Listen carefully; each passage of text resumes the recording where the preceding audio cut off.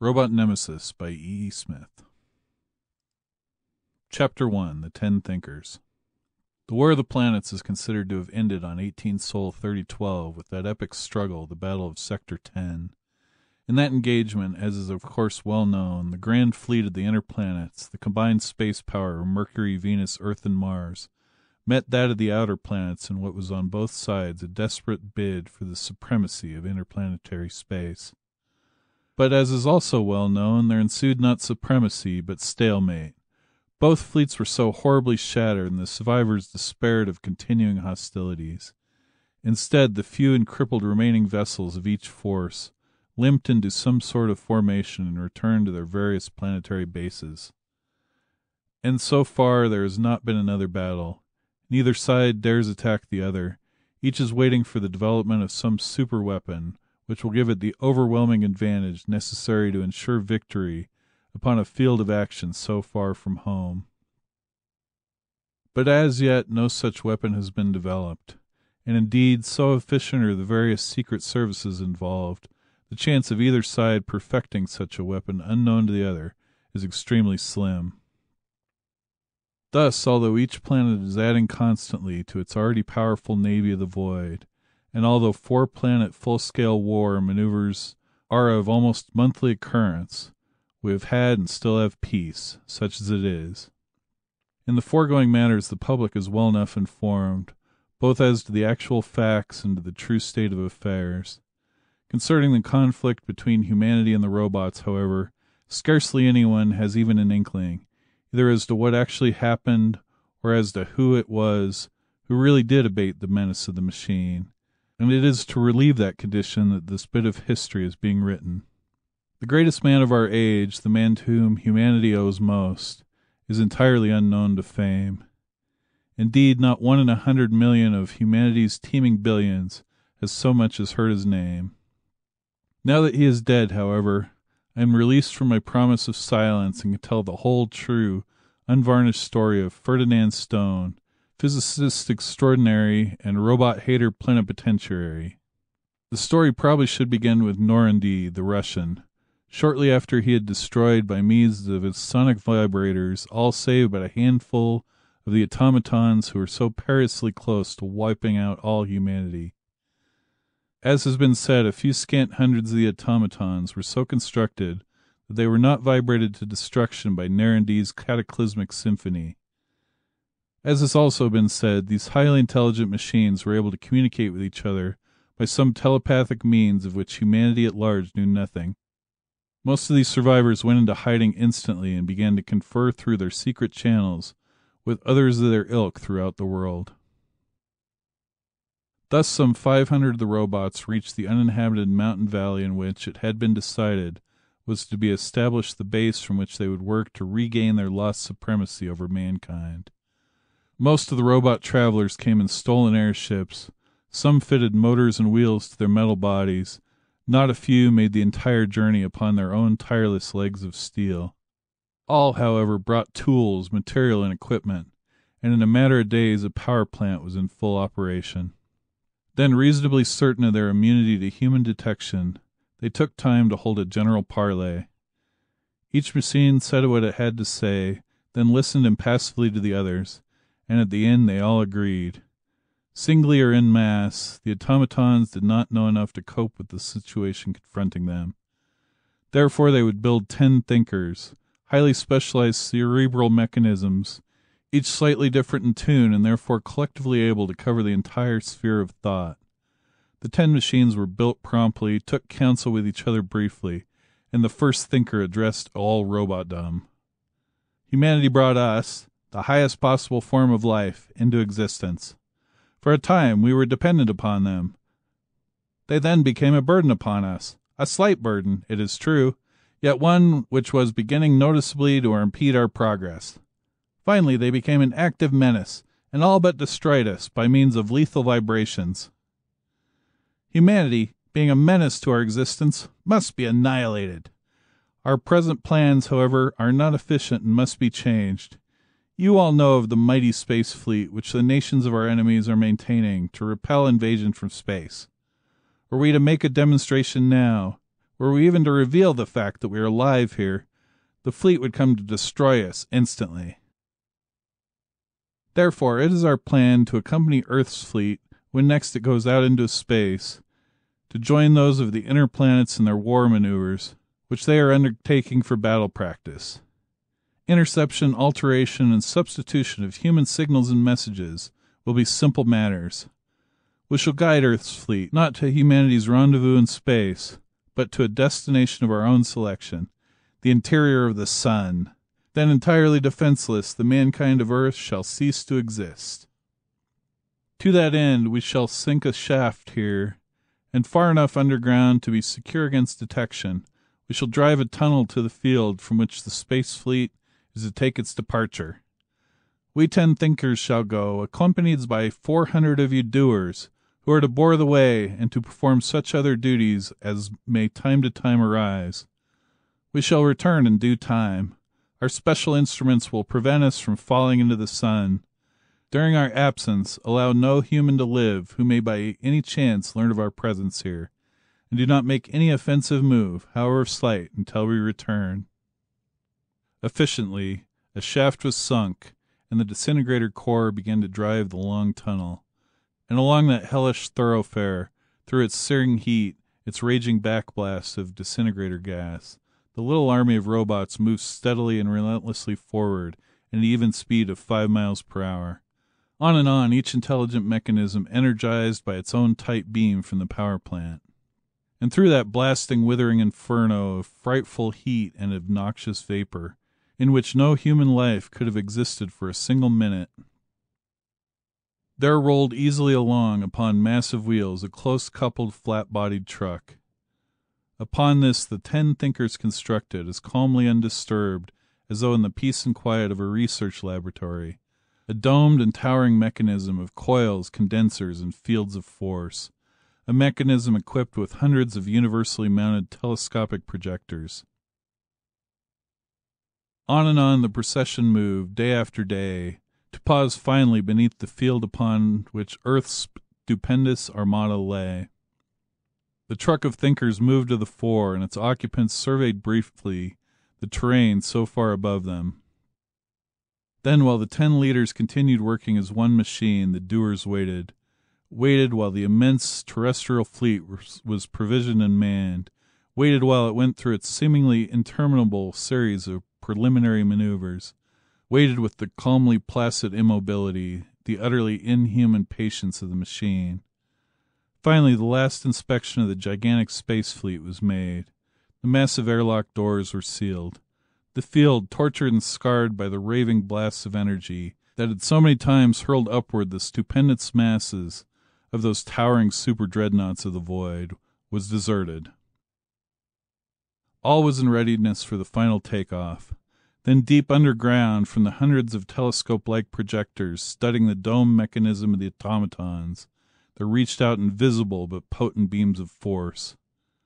Through ore, rock, and soil they sped, straight to the bodies of all the men aboard one selected vessel of the terrestrials. As each group of beams struck its mark, one of the crew stiffened momentarily, then settled back, apparently unchanged and unharmed. But the victim was changed and harmed in an awful and hideous fashion. Every motor and sensory nerve trunk had been severed and tapped by the beams of the thinkers. Each crew member's organs of sense now transmitted impulses, not to his own brain, but to the mechanical brain of the thinker. It was the thinker's brain, not his own, that now sent out the stimuli which activated his every voluntary muscle. Soon a pit yawned beneath the doomed ship's bulging side. Her sealed airlocks opened, and 410 automatons, with their controllers and other mechanisms, entered her and concealed themselves in various pre-selected rooms. And thus the Dresden took off with her sister ships, ostensibly, and even to television inspection, a unit of the fleet, actually that fleet's bitterest and most implacable foe. And in a doubly ray-proofed compartment the 10 thinkers continued their work, without rest or intermission, upon a mechanism even more astoundingly complex than any theretofore attempted by their soulless and ultra-scientific clan. Chapter 2. Hater of the Metal Men. Ferdinand Stone, physicist extraordinary, hated the robot men of metal scientifically, and if such an emotion can so be described, dispassionately. 20 years before this story opens, in 2991 to be exact, he had realized that the automatons were beyond control, and that in the inevitable struggle for supremacy, man, weak as he then was and unprepared, would surely lose. Therefore, knowing that knowledge is power, he had set himself to the task of learning everything that there was to know about the enemy of mankind. He schooled himself to think as the automatons thought, emotionlessly, coldly, precisely. He lived as did they, with ascetic rigor. To all intents and purposes, he became one of them. Eventually he found the band of frequencies upon which they communicated, and was perhaps the only human being ever to master their mathematico-symbolic language, but he confided in no one. He could trust no human brain except his own to resist the prying forces of the machines. He drifted from job to position to situation and back to job, because he had very little interest in whatever it was that he was supposed to be doing at the time. His real attention was always fixed upon the affairs of the creatures of metal. Stone had attained no heights at all in his chosen profession, because not even the smallest of his discoveries had been published. In fact, they were not even set down upon paper, but existed only in the abnormally intricate convolutions of his mighty brain. Nevertheless, his name should go down, must go down in history, as one of the greatest of humanity's great. It was well after midnight when Ferdinand Stone walked unannounced into the private study of Alan Martin, finding the hollow-eyed admiral of the Earth space fleet still fiercely at work. "How did you get in here, past my guards?" Martin demanded sharply of his scholarly, gray-haired visitor. "Your guards have not been harmed. I have merely caused them to fall asleep," the physicist replied calmly, glancing at a complex instrument upon his wrist. "Since my business with you, while highly important, is not of a nature to be divulged to secretaries, I was compelled to adopt this method of approach. You, Admiral Martin, are the most widely known of all the enemies of the automatons. What, if anything, have you done to guard the fleet against them?" "Why, nothing, since they've all been destroyed." "Nonsense! You should know better than that without being told. They merely want you to think they've all been destroyed." "What? How do you know that?" Martin shouted. "Did you kill them? Or do you know who did, and how it was done?" "I did not," the visitor replied categorically. "I do know who did, a Russian named Narodny. I also know how, by means of sonic and supersonic vibrations. I know that many of them were uninjured because I heard them broadcasting their calls for attention after the damage was all done. Before they made any definite arrangements, however, they switched to tight beam transmission, a thing I've been afraid of for years, and I've not been able to get a trace of them since that time." "Do you mean to tell me that you understand their language? Something that no man has ever been able to even define?" demanded Martin. "I do," Stone declared. "Since I knew, however, that you would think me a liar, a crank, or a plain lunatic, I have come prepared to offer other proofs than my unsupported word. First, you already know that many of them escaped the atmospheric waves, because a few were killed when their reproduction shops were raised. And you certainly should realize that most of those escaping Narodny's broadcasts were far too clever to be caught by any human mob. Secondly, I can prove to you mathematically that more of them must have escaped from any possible vibrator than have been accounted for. In this connection I can tell you that if Narodny's method of extermination could have been made efficient, I would have wiped them out myself many years ago. But I believe then, and it has since been proved, that the survivors of such an attack, while comparatively few in number, would be far more dangerous to humanity than were all their former hordes. Thirdly, I have here a list of 317 airships, all of which were stolen during the week following the destruction of the automatons' factories. Not one of these ships has yet been found, in whole or in part. If I'm either insane or mistaken, who stole them, and for what purpose?" 317 in a week? Why was no attention paid to such a thing? I never heard of it." "Because they were stolen singly and all over the world. Expecting some such move, I looked for these items and tabulated them." "Then, good Lord, they may be listening to us right now." "Don't worry about that," Stone spoke calmly. "This instrument upon my wrist is not a watch, but the generator of a spherical screen through which no robot beam or ray can operate without my knowledge. Certain of its rays also caused your guards to fall asleep." "I believe you," Martin almost groaned. "If only half of what you say is really true, I cannot say how sorry I am that you had to force your way into me, nor how glad I am that you did so. Go ahead, I am listening." Stone talked without interruption for half an hour, concluding, "You understand now why I can no longer play a lone hand. Even though I cannot find them with my limited apparatus, I know that they are hiding somewhere, waiting and preparing. They dare not make any overt move while this enormously powerful fleet is here, nor in the time that it is expected to be gone can they hope to construct works heavy enough to cope with it. Therefore they must be so arranging matters that the fleet shall not return. Since the fleet is threatened, I must accompany it, and you must give me a laboratory above the flagship. I know that the vessels are all identical, but I must be aboard the same ship you are, since you alone are to know what I am doing." "But what could they do?" protested Martin. "And if they should do anything, what could you do about it?" "I don't know," the physicist admitted. Gone now was the calm certainty with which he had been speaking. "This is our weakest point. I've studied that question from every possible viewpoint, and I do not know of anything they can do that promises them success. But you must remember that no human being really understands a robot's mind. We have never even studied one of their brains, you know, and they disintegrate upon the instant of cessation of normal functioning. But just as surely as you and I are sitting here, Admiral Martin, they will do something very efficient and exceedingly deadly. I have no idea what it'll be. It may be mental or physical or both. They may be hidden away in some of our own ships already." Martin scoffed. "Impossible!" he exclaimed. "Why, those ships have been inspected to the very skin, time and time again." "Nevertheless, they may be there," Stone went on, unmoved. "I am definitely certain of only one thing. If you install a laboratory aboard the flagship for me, and equip it exactly according to my instructions, you will have one man at least whom nothing that the robots can do will take by surprise. Will you do it?" "I am convinced, really almost against my will." Martin frowned in thought. "However, convincing anyone else may prove difficult, especially as you insist upon secrecy." "Don't try to convince anybody," exclaimed the scientist. "Tell them that I'm building a communicator. Tell them I'm an inventor working on a new ray projector. Tell them anything except the truth." "All right. I have sufficient authority to see that your requests are granted, I think."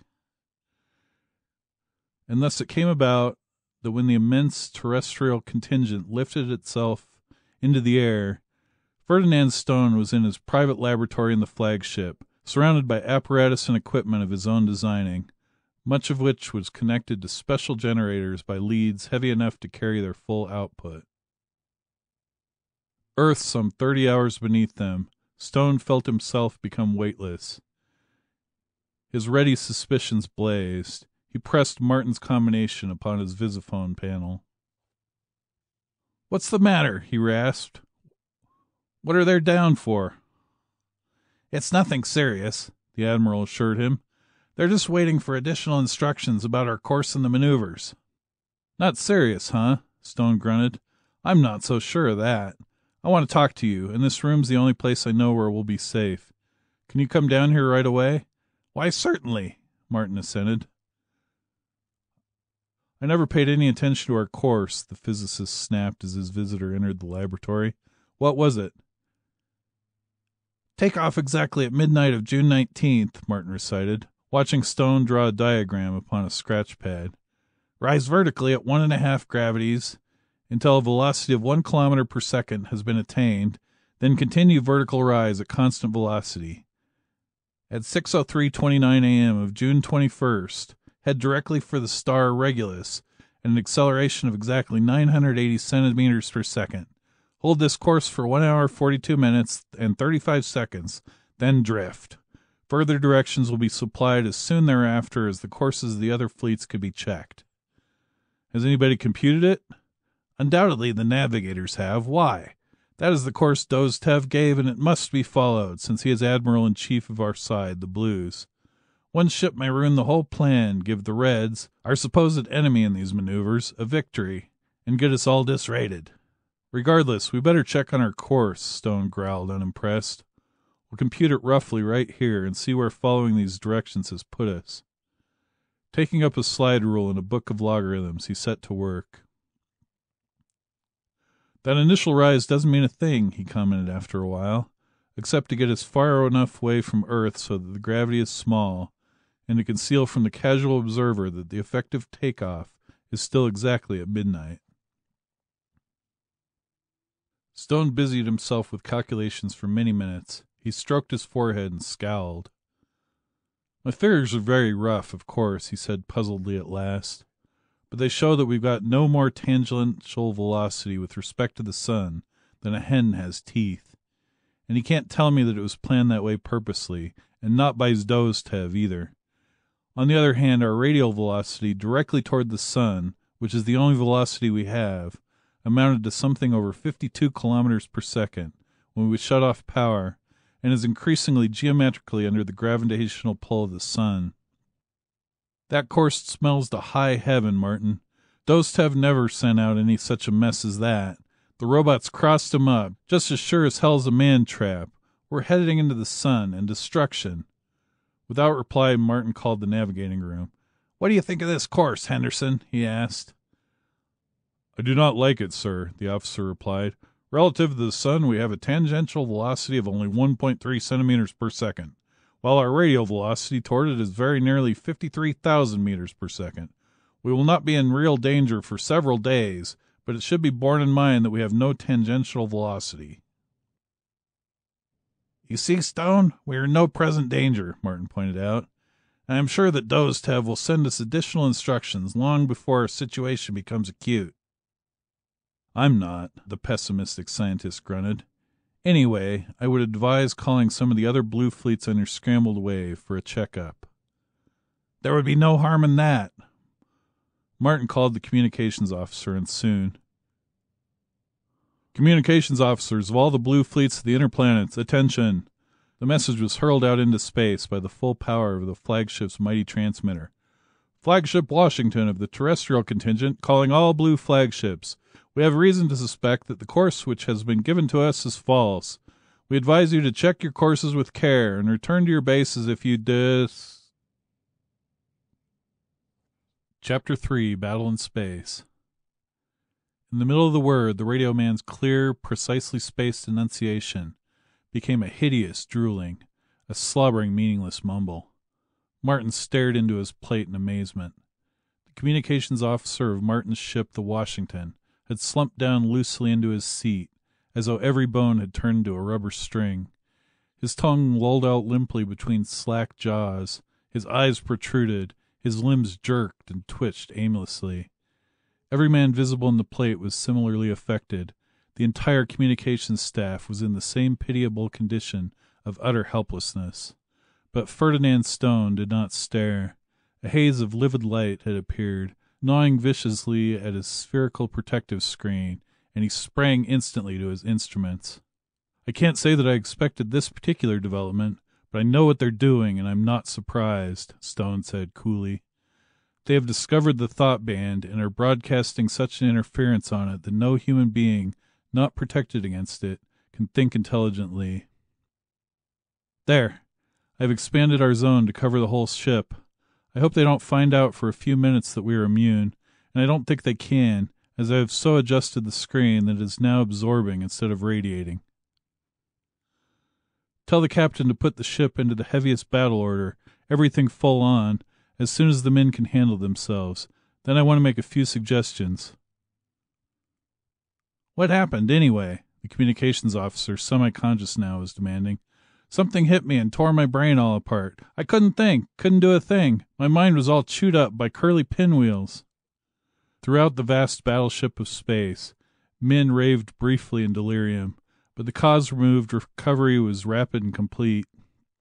Martin explained matters to the captain. That worthy issued orders, and soon the flagship had in readiness all her weapons, both of defense and of offense.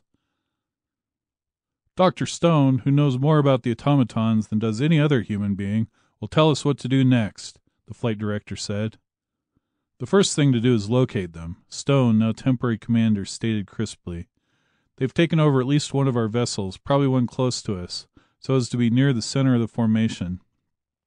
Radio room, put out tracers on wavepoint 00271. He went on to give exact and highly technical instructions as to the tuning of the detectors. We've found them, sir. Soon came the welcome report. One ship, the Dresden, coordinates 42, 79, 63. That makes it bad, very bad, Stone reflected audibly. We can't expend the zone to release another ship from the control of the robots without enveloping the Dresden and exposing ourselves. Can't surprise them, they're ready for anything. It's rather long range, too. The vessels of the fleet were 1,000 miles apart, being in open order for high-velocity flight in open space. Torpedoes will be thrown off by her meteorite deflectors. Only one thing to do, Captain. Close in and tear into her with everything you've got. But the men in her, protested Martin.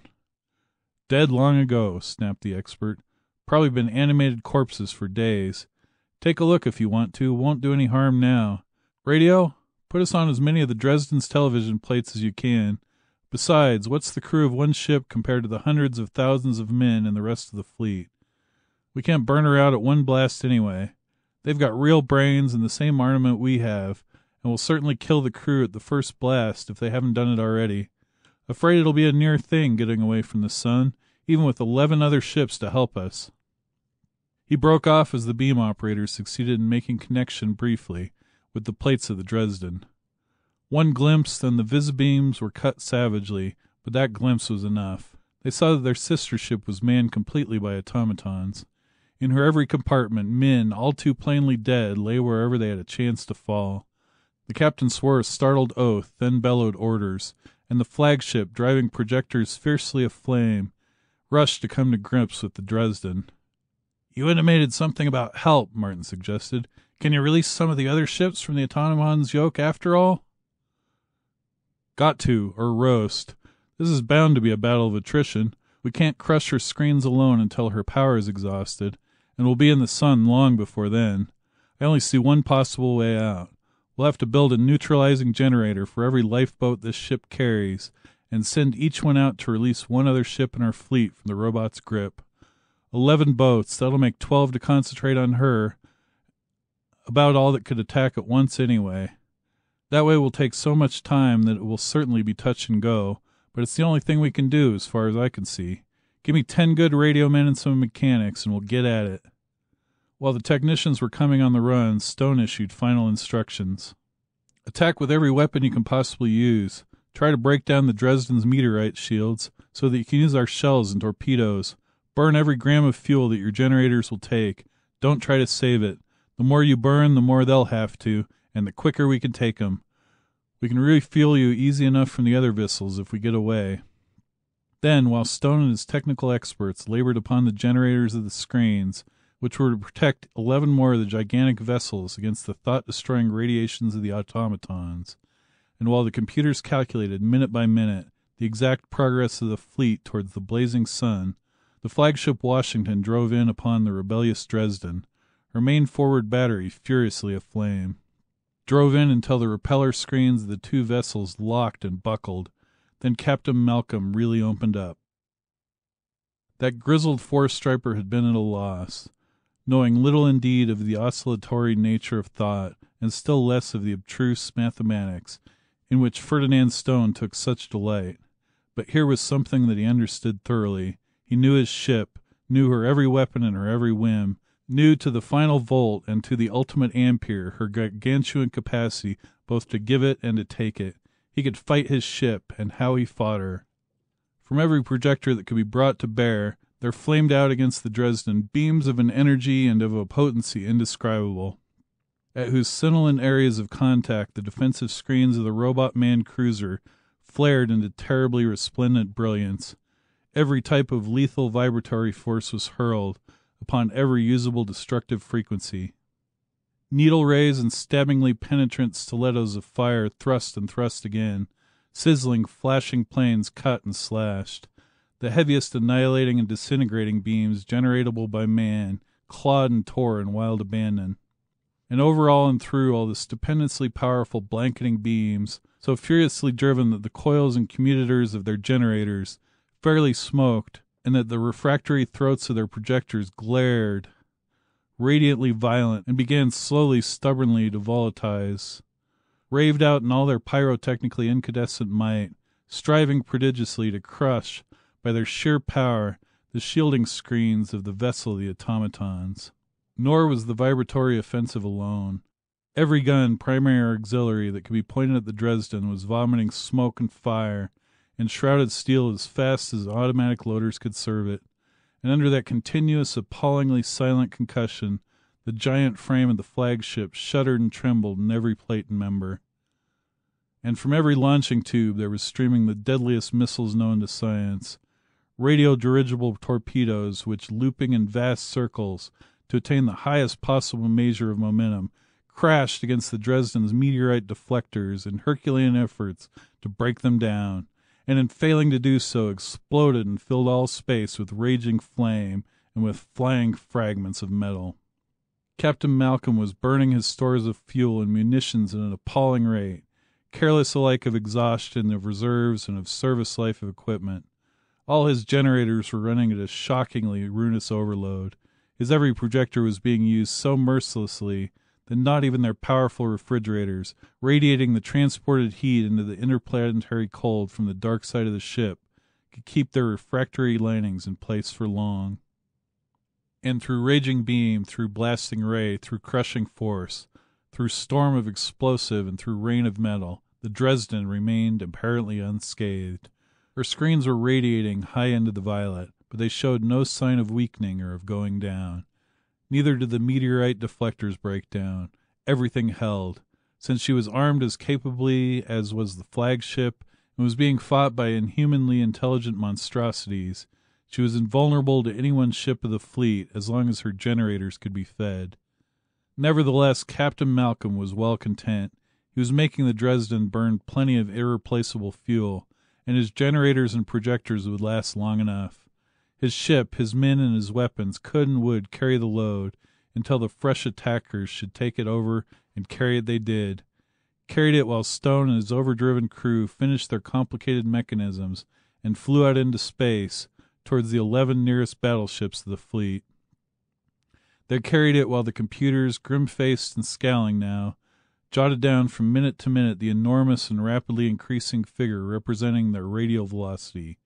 Carried it while the Earth's immense armada, manned by creatures incapable of even the simplest coherent thought or purposeful notion, plunged sickeningly downward in its madly hopeless fall, with scarcely a measurable trace of tangential velocity, towards the unimaginable inferno of the sun. Eventually, however, the shielded lifeboats approached their objectives and expanded their screens to enclose them. Officers recovered, airlocks opened, and the lifeboats, still radiating protection, were taken inside. Explanations were made, orders were given, and one by one the 11 vengeful super dreadnoughts shot away to join their flagship in abating the menace of the machine. No conceivable structure, however armed or powered, could withstand the fury of the combined assault of 12 such superb battlecraft, and under that awful concentration of force the screens of the doomed ship radiated higher and higher into the ultraviolet, went black and failed, and those mighty defenses down, the end was practically instantaneous. No unprotected metal can endure even momentarily the ardor of such beams, and they played on, not only until every plate and girder of the vessel and every nut, bolt, and rivet of its monstrous crew had been blasted out of all semblance to what it had once been, but until every fragment of metal had not only been liquefied, but had been completely volatilized. At the instant of cessation of the brain-scrambling activities of the automatons, the communication officer had become an insistent broadcast. Aboard all of the ships there were many who did not recover, who would be helpless imbeciles during the short period of life left to them. But soon an intelligent officer was at every control, and each unit of the terrestrial contingent was exerting its maximum thrust at a right angle to its line of fall. And now the burden was shifted from the fighting staff to the no less able engineers and computers. To the engineers, the task of keeping their mighty engines in such tune as to maintain constantly the peak acceleration of 3 Earth gravities, to the computers that of so directing their ever-changing course as to win every possible centimeter of precious tangential velocity. Chapter 4: The Sun's Gravity.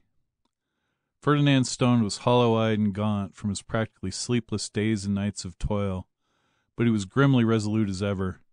Struggling against the terrific weight of 3 gravities, he made his way to the desk of the chief computer and waited while that worthy, whose leaden hands could scarcely manipulate the instruments of his profession, finished his seemingly endless calculations. "We will escape the sun's mighty attraction, Dr. Stone, with approximately half a gravity to spare," the mathematician reported finally. "Whether we will be alive or not is another question. There will be heat, which our refrigerators may or may not be able to handle. There will be radiations, which our armor may or may not be able to stop.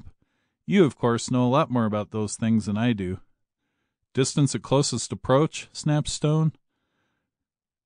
2.29 times 10 to the 9th meters from the sun's center, the computer shot back instantly. "That is 1,590,000 kilometers, only 2.27 radii from the arbitrary surface. What do you think of our chances, sir?" "It will probably be a near thing, very near," the physicist replied thoughtfully. "Much, however, can be done. We can probably tune our defensive screens to block most of the harmful radiations, and we may be able to muster other defenses. I will analyze the radiations and see what we can do about neutralizing them." "You will go to bed," directed Martin crisply. "There will be lots of time for that work after you get rested up. The doctors have been reporting that the men who did not recover from the robot's broadcast are dying under this acceleration. With those facts staring us in the face, however, I do not see how we can reduce our power. We can't. As it is, many more of us will probably die before we get away from the sun." And Stone staggered away, practically asleep on his feet.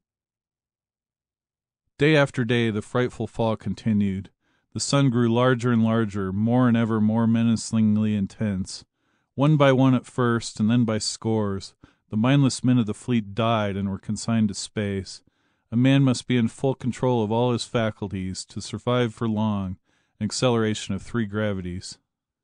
The generators of the defensive screens had early been tuned to neutralize as much as possible of Old Sol's most fervently harmful frequencies, and but for their mighty shields every man of the fleet would have perished long since. Now even those ultra-powerful guards were proving inadequate. Refrigerators were running at the highest possible overload, and the men, pressing as closely as possible to the dark sides of their vessels, were availing themselves of such extra protection, of lead shields and the like, as could be improvised from whatever material was at hand. Yet the already stifling air became hotter and hotter, eyes began to ache and burn, skins blistered and cracked under the punishing impact of forces which all the defenses could not block. But at last came the long-awaited announcement. "Pilots and watch officers of all ships, attention!" The chief computer spoke into his microphone through parched and blackened lips. "We are now at the point of tangency. The gravity of the sun here is 24.5 meters per second squared. Since we are blasting 29.4, we are beginning to pull away at an acceleration of 4.9. Until further notice, keep your planers directly away from the sun's center, in the plane of the ecliptic." The sun was now in no sense the orb of day with which we upon Earth's green surface are familiar. It was a gigantic globe of turbulently seething flame, subtending an angle of almost 35 degrees, blotting out a full fourth of the cone of normally distinct vision. Sunspots were plainly to be seen, combinations of indescribably violent cyclonic storms and volcanic eruptions in a gaseously liquid medium of searing, eye-tearing incandescence, and everywhere, threatening at times even to reach the fiercely straggling ships of space, were the solar prominences, fiendish javelins of frenziedly frantic destruction, hurling themselves in wild abandon out into the empty reaches of the void. Eyes behind almost opaque lead-glass goggles, head and body encased in a multi-layered suit, each ply of which was copiously smeared with thick lead paint. Stone studied the raging monster of the heavens from the closest viewpoint any human being had ever attained and lived. Even he, protected as he was, could peer but briefly, and master physicist though he was, an astronomer of sorts, yet he was profoundly awed at the spectacle. Twice that terrifying mass was circled, then air temperature again bearable and lethal radiation stopped. The grueling acceleration was reduced to a heavenly 1 1/2 gravities, and the vast fleet remade its formation. The automatons and the sun between them had taken heavy toll, but the gaps were filled, men were transferred to equalize the losses of personnel, and the course was laid for distant Earth. And in the Admiral's private quarters 2 men sat together and stared at each other. "Well, that's that. So far, so good." The physicist broke the long silence. "But is their power really broken?" asked Martin anxiously. "I don't know," Stone grunted dourly. "But the pick of them, the brainiest of the lot, were undoubtedly here. We beat them." Martin interrupted. "You beat them, you mean," he said. "With a lot of absolutely indispensable help from you and your force. But have it your own way. What do words matter? I beat them, then, and in the same sense as I can beat the rest of them if we play our cards exactly right." "In what way?" "In keeping me entirely out of the picture. Believe me, Martin, it is of the essence that all of your officers who know what happened be sworn to silence, and that not a word about me leaks out to anybody. Put out any story you please except the truth.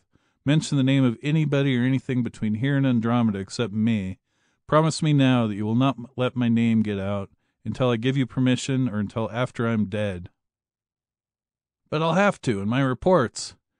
"You report only to the Supreme Council, and a good half of those reports are sealed. Seal this one." "But I think—" "What with?" gruffly.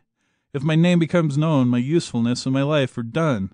Remember, Martin, I know robots. There are some capable ones left, and if they get wind of me in any way, they'll get me before I can get them. As things are, and with your help, I can and I will get them all. That's a promise. Have I yours?" "In that case, of course you have."